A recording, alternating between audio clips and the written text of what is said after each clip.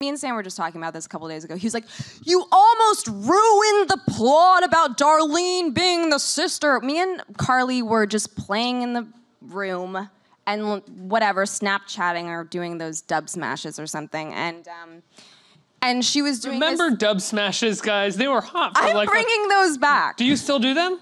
We'll get back to your story in a minute, myself, but Dubsmashes. Yes. Of course I do them by themselves. Everybody does them by themselves, whatever. Anyway, where is this going?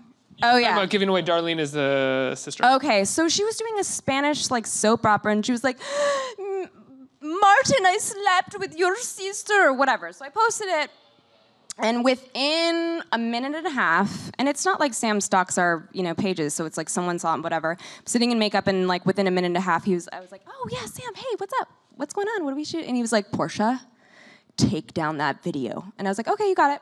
Like I didn't even know why, but he was like, you just gave away that Darlene is Elliot's sister. And I was like, no, I didn't. Anyway, I learned from that example that anything is fair game. So I just tried not to... just never talk about it. Only talk about the past and nothing in the future. I tried to. I think I slipped. I told him the other night, I was like, I think I slipped tonight in that interview. So if it comes out, I try my best. Watch me reveal like the entire show. I think this is why he doesn't tell me anything.